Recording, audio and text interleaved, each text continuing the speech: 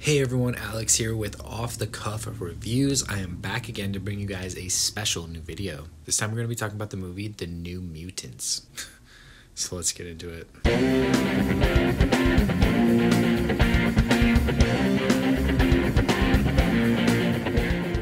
The New Mutants is a 2020 superhero horror movie film that is based on the X-Men series, and it is the 13th installment in the X-Men film series. It was also written and directed by Josh Boone, who directed The Fault in Our Stars. This film started production back in 2015.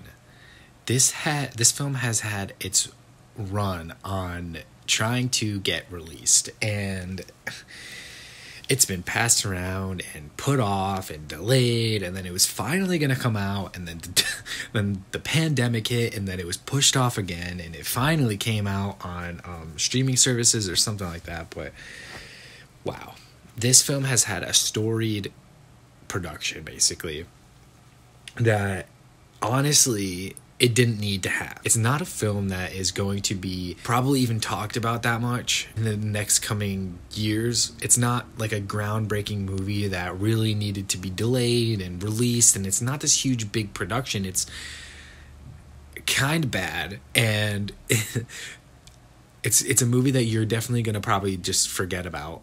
But here's the thing. I just don't understand why it took so long to...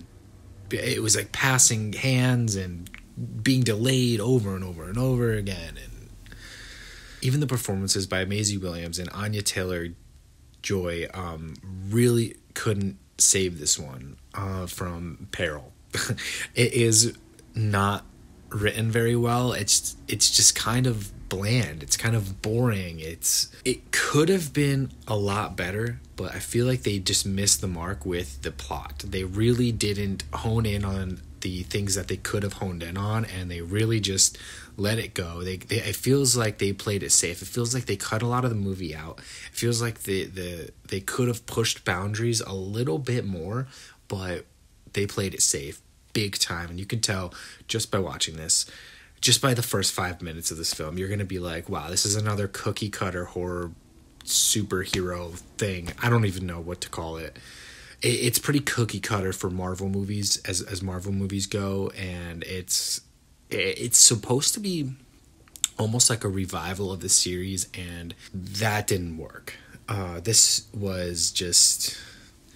The plot is fine, like the plot's fine, the performances are fine, but it's just boring. It makes sense, it's cohesive, but it's boring. It doesn't make you want to rewatch this film at all, and you will understand what I mean if you try to watch this. It's something that it should have been released like 3 years ago, but you know, I don't know. I'm maybe I'm being too harsh on it, but I'm not really a huge fan.